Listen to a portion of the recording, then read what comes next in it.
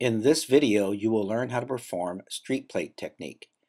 The streak plate method allows isolation of a single colony from a bacterial culture by splitting the plate into quadrants and diluting the bacteria repeatedly as the loop is streaked through each quadrant. To light a Bunsen burner, start by closing the valve at the base by rotating the collar so that the vents are covered. Then slowly turn on the gas. Once you hear the gas, ignite the burner and set the height of the flame by adjusting the amount of gas.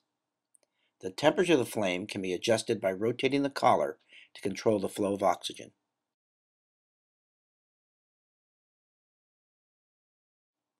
The coolest flame is yellow and orange. A medium flame is blue, and the hottest flame is a roaring blue flame characterized by a clear blue cone in the middle. The tip of the cone is the hottest part of the flame. Flame an inoculating loop to sterilize and allow it to cool.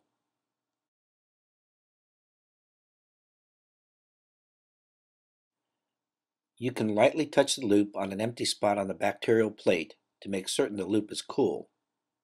Gently scrape a colony from the surface of the plate so that it collects on the loop. Transfer the bacteria to your LB agar plate and gently rub the loop back and forth across the top left corner of the plate about 10 times. Stay in the top left quadrant of the plate and do not break the surface of the agar. When finished, flame the loop.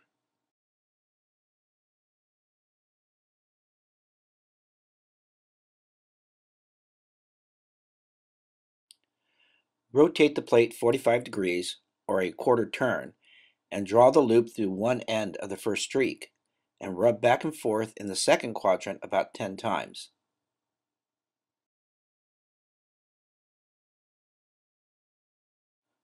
Flame the loop again to sterilize.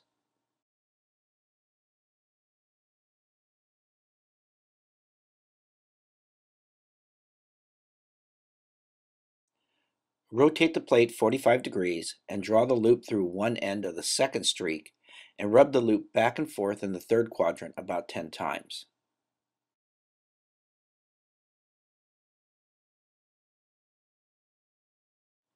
When finished, flame the loop again.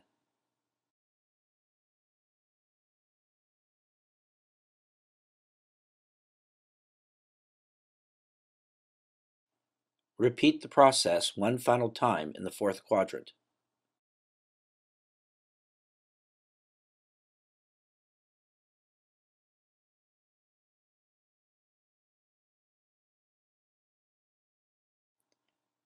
Flame the loop after completing the streak plating.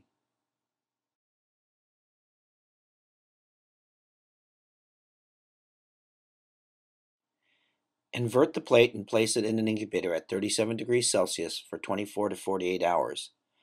After 24 to 48 hours, the colonies will have grown and can be examined.